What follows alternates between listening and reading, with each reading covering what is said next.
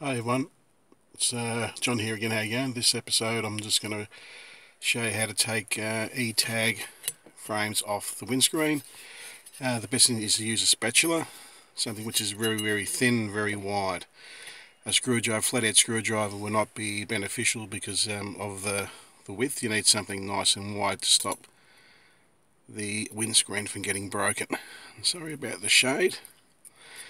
This way is to start on a corner and just slowly work yourself through.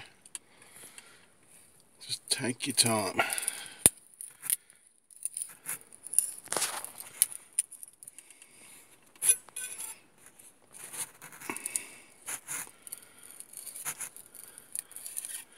Just jiggle and jiggle.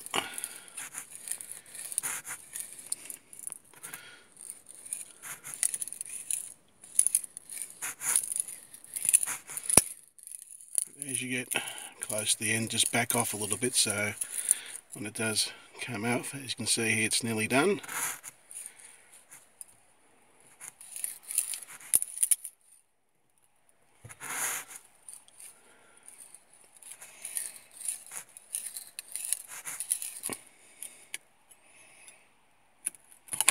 There you go, one's out of the way. Got this one down here to do now.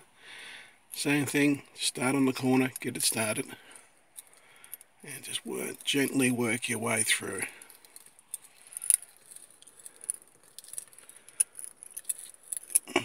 This one here has still got some of the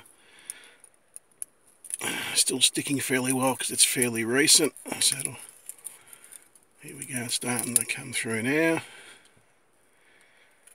Just give it another bit of a tug.